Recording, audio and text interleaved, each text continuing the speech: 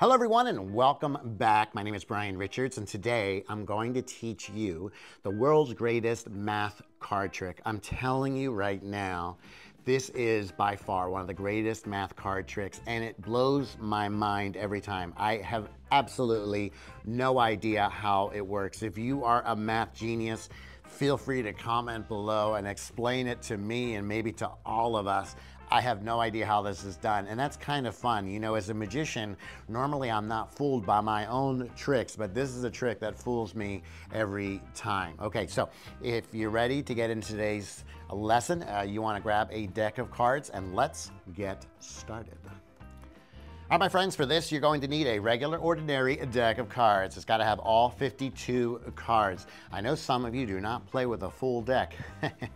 No, seriously, you need all 52 cards. If you have any jokers, remove the jokers. You just need the normal 52 cards, but you do need all 52. Now, for this trick, you can actually ahead of time shuffle it, or you can invite a spectator to shuffle the cards. It really doesn't matter. And then what you're going to do is you're going to take the top two cards, you're going to turn them over. Now in this case, remember that an ace is worth 1 and that all the court cards, jacks, queens, and kings, are worth 10. So I don't have either of them. I have a 9 and I have a 3. And what you're going to do is you're going to count up to 10, adding cards to each one, starting with their value. So we have 9 and 10, so I just add 1 there. And we have a 3 over here, so we're going to go 4, 5, 6, 7, 8, 9, 10. Now, obviously, if you have a 10 or jack, queen, king, you're not going to put any cards on top because they're already at the value of 10. Now, what you're going to do is you're going to take the two face-up cards and you're going to add those values together. So we have a 9 plus 3. 9 plus 3 is 12. And what you're going to do is you're going to count down to the 12th card and you're going to remember the 12th card. 1, 2, 3, 4, 5, 6, 7, 8, 9, 10, 11, 12. And our 12th card is, the Jack of Hearts. Okay, so remember that card. Do not forget the card. You're going to leave it in the position 12 down, and then you're going to actually take the rest of these cards and you're going to put them on top like so. Once you've done this, the trick is done. I have no idea how this works. It just does. You're going to start to make two piles. You're going to take the top card, you're going to put it face up, and then you're going to take the next card, you're going to put it face down.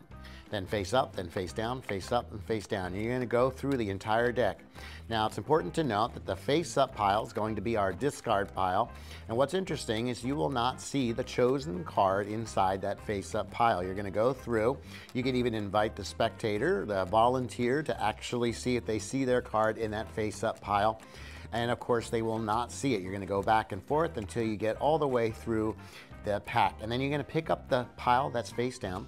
And you're going to start all over again, face up, then face down, face up, face down, face up, face down. You're going to go through, and again, they are not going to actually see their chosen card in the face-up pile. You keep going through, all the way through, until you get to the end. Obviously, this pile's getting smaller and smaller. You always start with face up, face down, face up, face down. You're going to go through.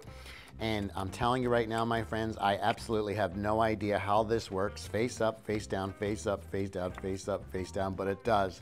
You get down to 3, you go face up, face down, face up, and here's the crazy part. It will be their chosen card every single time.